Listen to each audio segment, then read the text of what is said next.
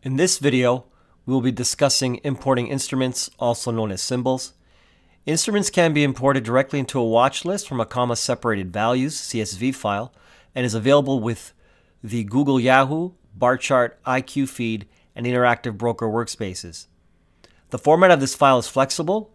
Each line in the file must contain, at a minimum, a symbol, but may also contain the following, separated by commas: symbol, exchange symbol, instrument type such as stock, index, cash, or future, the currency listed with the ISO acronym such as USD for US dollars, EUR for euro, and GBP for pound sterling, a minimum tick value, which is usually 0.01 for most stocks, a title of the instrument along with a description of the instrument.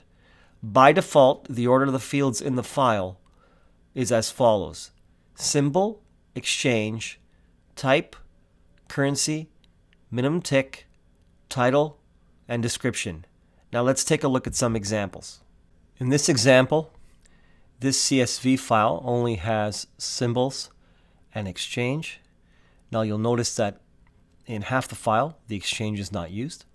So let's take a look how that translates into MotiveWave once imported. So let's go over to MotiveWave.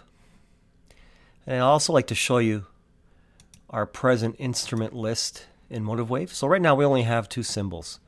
Anything that is imported into the watch list will then be also added to our local database, and the symbols will also show here and can be used for future watch lists or for pulling up charts or for any other symbol related functions. So let's bring in import instruments. Let's select the first example.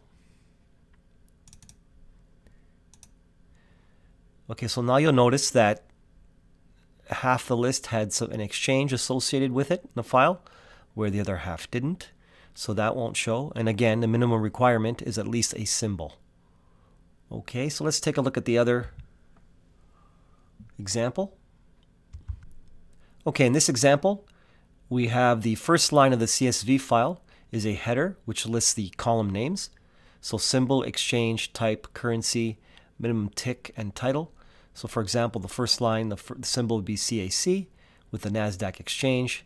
It's a type of a stock.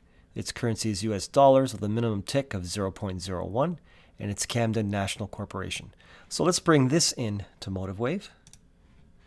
If we go over here, watch list, import, add, and now we select that specific CSV, you'll notice that those four are now imported into the watch list. And if we take a look at our configure instruments, now our list includes all the additional symbols that we've imported.